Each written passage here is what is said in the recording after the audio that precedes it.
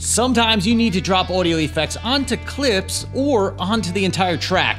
There's a bunch of different ways that we can do it. That's what we're talking about today in DaVinci Resolve, because we got DaVinci Resolve projects.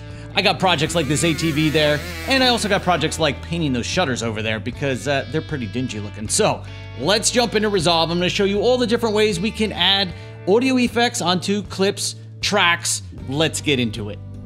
We're back in the studio here talking about DaVinci Resolve audio effects. Now, if you have not ever used an audio effect before, you're in for a treat here because there's a whole bunch of different audio effects that come as part of DaVinci Resolve.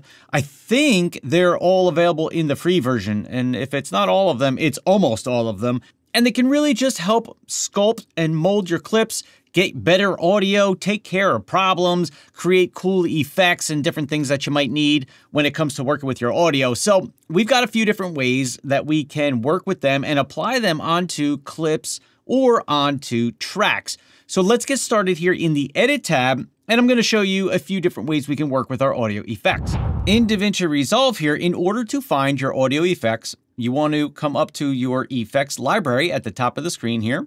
And in your toolbox here, you can come down and you have audio effects. Now I'm going to be using the Fairlight effects right here. I do have a lot of third-party plugins and effects, which I can find under the VST effects or AU effects. So if you are familiar with using other effects from places you might purchase online, or like I've got a tons of Waves ones here, you can add them into DaVinci Resolve and use them on your clips or on your tracks. But for now, we're just going to use the Fairlight effects, which come inside of DaVinci Resolve. So in order to choose one of them from here and apply it onto a clip right here in the Edit tab, all I have to do is select the one that I want. Let's say I want to use the dialogue processor. I'm going to click, hold, drag, and then just drop it onto the clip that I want to use it on. So it'll automatically pop up the window of the effect here. You can go ahead and make changes however you want. In this case, let's say I just want to change it to male VO, and then I'm going to leave it as it is. I'm going to go ahead and close the effect. So if I zoom out a little bit here, so our effect is now on this clip. However, it is not on this clip, nor is it on the entire track. And we can tell that it's not on the entire track because if we look at our mixer over here, again, if you don't see the mixer, click right here to open it up. Under the effects right here, it's not lit up, right? If the effect was on the entire track, we would see this FX lit up. So now we have that on our track here, but I can't see it. I only know it's there because of this little symbol right there that says FX. So how do I adjust it? Let's say I need to modify it. Well, right here in the Edit tab, we can select our clip, come on up and open your inspector. And in your inspector, we want to go to the Effects tab. Now, just to make this a little bit bigger here, I'm going to click this little drop down here. It's going to make the inspector bigger for us. So now we can see all of the different parameters that we can adjust for this particular effect. And you're going to see whatever effect you choose, you're going to see all of the options right here. Now, this doesn't look as nice as what we saw in the beginning there, right? So you can adjust it right here using these tools if you want. But if that's not as easy to look at as the actual window itself, all you have to do is come on up to this little icon right here, click on it, and it's going to open the window back up for us. And you can go ahead and adjust anything that you want. And this is only going to be on that one particular clip. So if I move this out of the way, let's just play through this clip. I'm going to turn it off, turn it on. You can just hear what it's doing with the default settings. I didn't change anything else with this effect. A lot of times we're going to need to drop an audio effect onto a track or onto a clip. There's a lot of different ways we can do it. That's what we're talking about today. Going to be working in. So it would need some adjustment, but you get the idea. Now it's only on that particular clip. So I'm going to go ahead and close that. Now let's say maybe you had a couple of clips that you needed to apply that effect to, but you still didn't want it on the entire track. I'm going to close my inspector real quick here. And let's just cut up this clip here so we've got a few, extra clips to apply this effect to. What I can do if I have any number of effects on a given clip and I want to copy it to another clip, I can select my clip, press Command or Control C to copy. I want to go to my new clip that I want to paste it onto. And let's say it's this one right here. I'm going to use Option or Alt on a PC plus the V key, and that's going to allow us to paste our attributes. Now we want to come down to our audio attributes. And if you wanted to do your volume and your EQ, you can select all of them. But if you only wanted that effect, you're only going to want to select plugins right here, and that's going to paste the plugin onto that clip. So I'll go ahead and hit apply. So now we can see we've got the FX there. If I open the inspector back up, come to my effects, make sure I've clicked on my audio track here, we can see we've got all of our effects there. We can open our window back up like that, make any adjustments we might want. And if we click on the clips before it, notice up here, there is no effects on those particular clips. So you can paste it to as many clips as you want, and it's going to have the same parameters for you. Now let's say maybe I put it on here and oops, I don't want to do that. I don't like it. I can just come back to my inspector, open the effects, and click on the delete button, and that'll get rid of the effect. And while we're at it, let's select our first clip here and delete that one as well. So now let's say maybe I want to apply that effect onto the entire track. How can I do that right here in the Edit tab? Again, we want to make sure we've got our effects open, and we want to select whatever effect we want. And this time, instead of dragging and dropping it on a clip, we want to drop it over here on the track, right? On where it says the track name and the information about the track right here. So if you drop it right there, it's going to apply it to the entire track. So if I just close our effect right here, you'll notice we don't see the little FX on any one of our clips right here. And even if I zoom in, we don't see it because it's on the entire track, not on an individual clip. So if I were to select the clip, notice there's no effects there because it's on a track level. If I wanted to modify the effect that I've got on my track right here in the Edit tab, I can just select right over here in the track area. And it's kind of hard because it doesn't look like you're actually selecting anything. And even if I deselect my clip there, it doesn't look like I'm selecting the track, but you actually are. And if you have your inspector open and you look right here, effects, there we go. That's where our effect is on the entire track.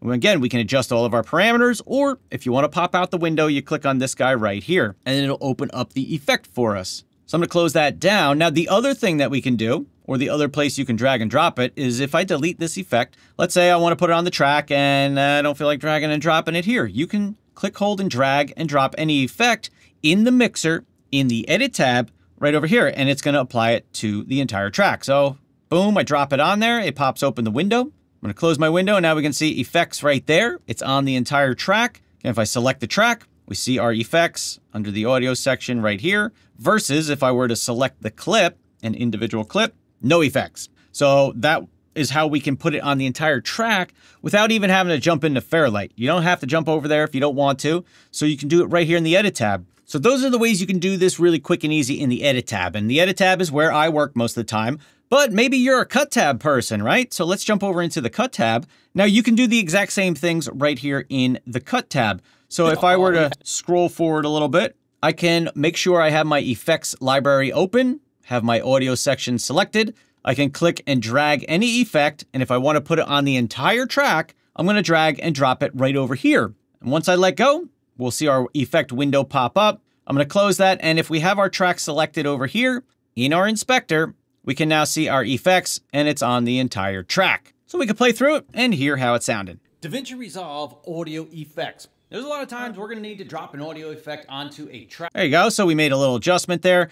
Same thing here in the Cut tab. If you want to see the entire effect, you can click on this little icon, and then you're going to get your window here for your effect, and you can adjust it however you want. So now we can go ahead and delete that. Let's say I don't want it there. Let's say I want to put an effect on the clip itself. Let's say I want the multi-band compressor. Come, and now I'm going to drop it right on the clip right here, and you can see the clips highlighted in our timeline here. I'm going to drop it on there. Let's just make a couple crazy changes here so we can hear the difference. Close that out. Here's what it sounds like. Or onto a clip. There's a lot of different ways. Okay, so if I select my track, no effects up here, right? There's no effects. It doesn't say we have anything. On my clip itself, we can see the little FX right there. And if I select the clip in my inspector, we have our effects. Here's all our parameters. I don't like to look at it that way because that's confusing. So I'm going to open up our effects window. Let's say, oops, I need to reset that. Reset. Close it, boom, we're good to go. Ways we can do it, that's what we're talking about. So that's how you can drop an effect onto either a clip or onto the entire track, depending on what you want to do right here in the Cut tab. Now we're going to jump over into Fairlight. I love me some Fairlight, so let's jump over there. Fairlight is musical notes at the bottom here. Now in Fairlight, we can do the exact same thing that we've already talked about in the Edit tab. We can open our effects library, we can click, hold, and drag an effect onto a particular clip or onto the track right here. But typically when I am in Fairlight here, I'm going to close my effects there. What I'm going to do is use the mixer. So in the mixer, on the Fairlight tab here, we've got a lot more tools available to us that are going to work on an entire track level. So if you don't see your mixer right here, make sure you click on the little icon at the top, mixer.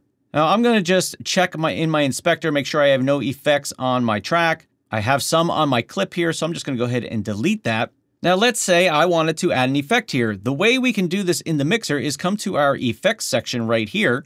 I can click on the little plus, and then we can go through and select whatever effect we might want to use. Let's say I want dynamics, Fairlight effects, multi-band compressor. The window will pop up for us. I'll make my changes. I'll close it. And now it's applied to the entire track. We can tell that by looking right here. We have the FX. That tells us it's on the entire track.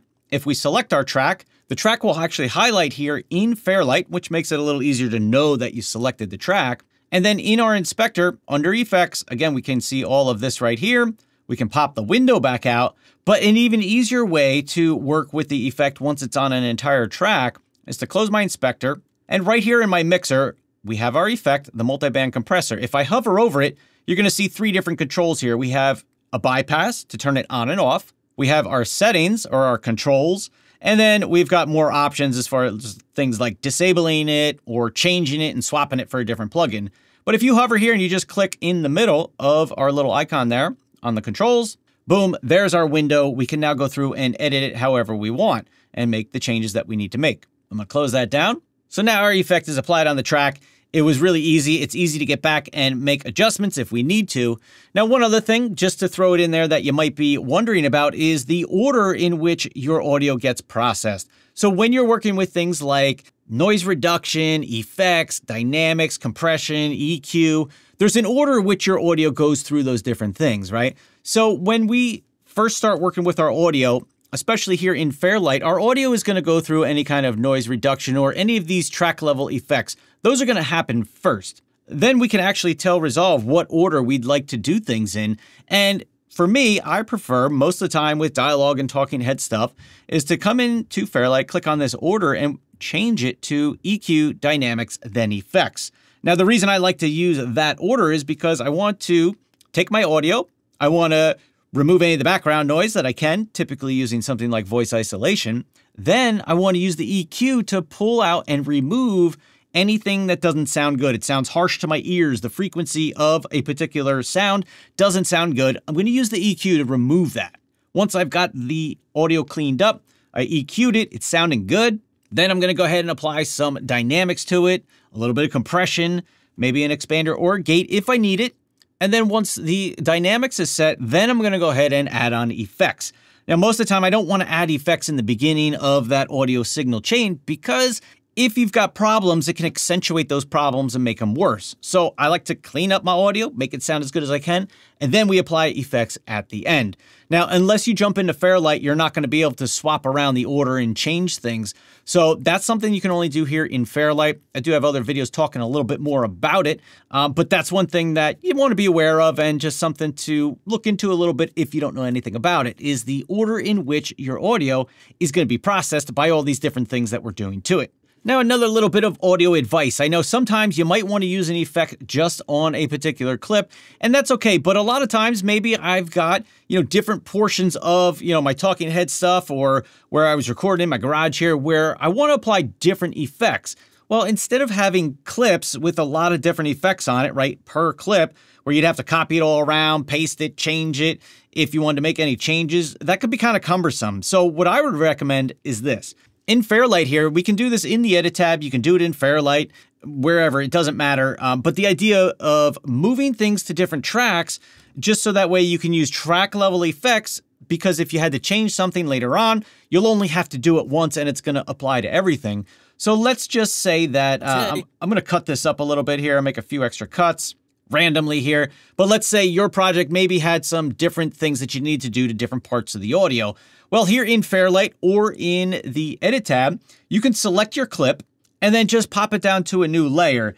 Now, if you're in the Edit tab, you want to use your Option or Alt key to select just the audio portion of your clip and not the video. But then we can use our Option or Alt key and then just pop it down a track. by using your arrow keys. So I can come and select the ones I want to move down to a different track, drop them down real easy. Now, let's say maybe on this first track here, I wanted that multi-band compressor, but let's say on the second track, I needed the multi-band compressor, but I needed to change some settings on it. Well, I can just copy it over to another track. You can copy and paste it like I showed earlier in the video, or you can come to your effects right here in your mixer, hold your Alt or Option key, just click, hold, and drag, and it's just going to copy the effect onto the new track. Then I can go ahead and open it up, make some changes here, whatever you want to do, close it out. Now we're good to go. So the clips in our first track are going to have our settings for our one multi-band compressor. The settings in our second track are going to have a whole different set of settings that work better for those particular clips. And I can't stress the importance of separating out your audio, right? Between different voices, different people, different microphones, different locations, because each one's probably going to need a little bit of tweaking. Even if it's fairly similar, you can copy effects, EQ, dynamics, and copy all that stuff real quick and easy. But you want to be able to separate out those different types of audio, different locations, different microphones, so that you can work with them individually and make sure you can get them sounding the best that they can. So that is how to work with audio effects here in DaVinci Resolve in a nutshell. You've got different ways you can do it, like so many things in Resolve, a lot of different ways we can do things here. So these are how you can do it in Cut Tab, Edit Tab, Fairlight, depending on where you like to work and how you want to get the job done when working with your audio.